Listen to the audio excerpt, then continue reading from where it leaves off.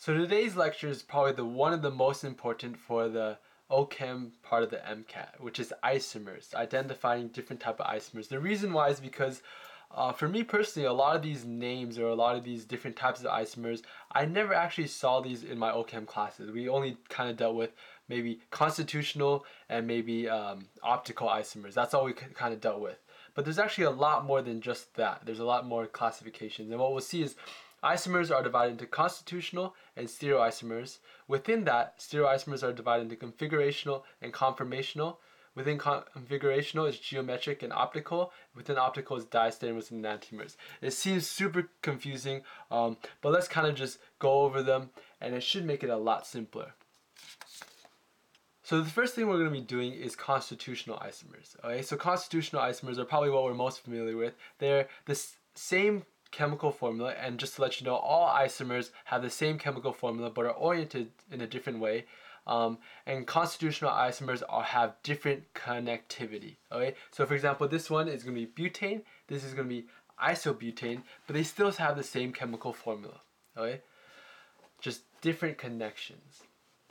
The next thing we're going to be talking about is conformational isomers. Okay, they're also called rotamers, so be on the lookout for that. If it says rotamers, it's also a conformational isomer. Okay, so I've drawn here 3 different Newman projections. Okay, so remember, Newman projections are if we're looking down through a bond, how they will look like 3-dimensionally. And so we have them like this. So this first one, CH3s are going to be on opposite sides, so they're going to be anti. Next to each other is going to be gauche, and this last one is eclipsed. Okay, and so we increase in energy. So this is an increase in energy as we're going to the right. So eclipse has the highest energy level. Okay, so this is one type of conformational isomers, anti-gauche versus eclipse. Another type of conformational isomers is going to be this axial versus equatorial. So remember, when we draw these cyclohexane molecules, we have it in these bolt configurations, and they can be either pointing down or pointing up, and they're going to be axial or equatorial. And so this one I have drawn on the left is going to be axial, this one's going to be equatorial. Okay, so axial is always going to be pointing vertically up and down, and then equatorial is going to be at the angle.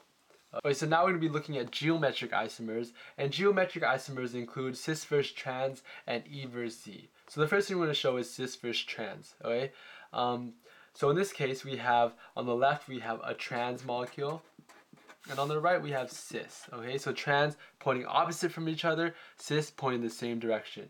And just to let you know, trans is going to be more stable. Okay. So likewise, we mentioned that another type of geometric isomer is E versus Z. Okay, so E versus Z, we learned about this last lecture, I think. On Z is on the same side and E is an opposite side, and Z is the most stable in terms of E versus Z. Okay, and the last one we're going to be looking at are types of optical isomers. And remember, optical isomers are divided into diastereomers and enantiomers. Diastereomers are different from enantiomers in the way that diastereomers differ in only one stereocenter. Right? They differ by one, whereas enantiomer is the exact opposite. Right? Enantiomer R versus S versus RR versus SS. Okay? And they're non-superimposable mirror images. And what I did here is R is, the configuration of it. Is it rotate to the right or to the left? Stuff like that. Is it R or is it S? And then in this one it's RS versus RR, so it's only different by 1. RS versus SS, which is different by 2. And likewise, we can have it with 3, 4, 5 different stereocenters. So now this is just to summarize everything.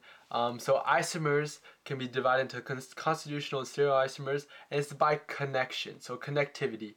Is it connected differently, constitutional isomers, or is it not? Then it's a stereoisomer. And within stereoisomer, we can divide it further by rotation. Okay, does it differ rotationally, which will be conformational? Okay, remember, in conformational we have anti-gauche versus eclipsed, and we also have axial versus equatorial. So those are the 2 that we need to know. Whereas configurational, it can be divided further into geometric and optical based on a stereocenter. Is it stereocenter dependent? Then it'll be optical. If not, it'll be geometric. Okay, and within geometric we have E versus Z, and we also have cis versus trans.